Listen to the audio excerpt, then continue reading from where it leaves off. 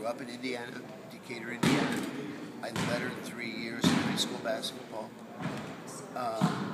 We never even won a sectional championship. My high school coach is probably spinning in his grave right now, thinking Anspaugh is in the Indiana Basketball Hall of Fame. You got to be kidding me! My senior year, we were 2-17. You know.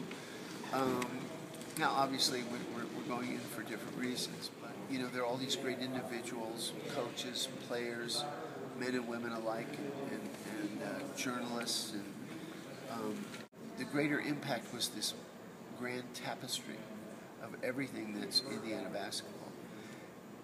All small pieces and individual stitches of different colors and textures, and you know, it's when you step back and experience it as a whole.